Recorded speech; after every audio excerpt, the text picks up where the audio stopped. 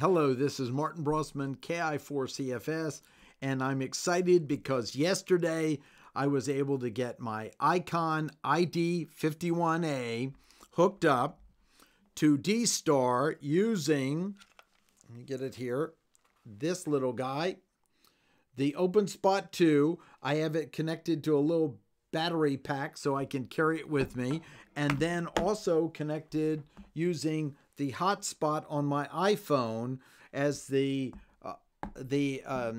web access. So basically what it lets me do is be able to take this radio that does 440 and 2 meter and D-Star, and then lets me connect it also through this device to the D-Star network over the internet.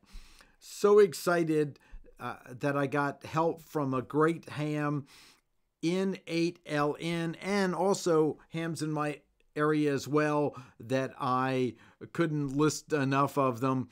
But what I want to talk about is within one day, I was able to talk on my ICOM to someone in England and New Zealand just almost immediately, connecting through this system. I'm very excited about it, and I'm building a document below to map out the process of getting an ICOM ID51 or 5100 connected to D-Star through the openSPOT2. Please look in the text area for the document, and what I ask is use it, find it useful, and give something to it. I'd like to map out the process, and I thought it'd be fun to get multiple hams input on it to be able to add to it and contribute of what's the best steps, because I couldn't find anything specific to this radio working with this device to get on D-Star, and I wanted to give back as I'm learning. So check out the document. It's a Google Doc in the text area.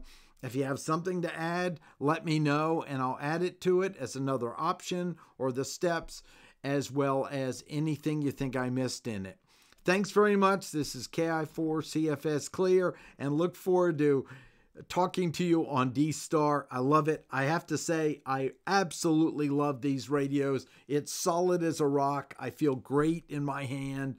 It's just a great radio, and I'm so excited about the 5100 to get it set up next for the car for when I'm on the road. Have a great day. Take care.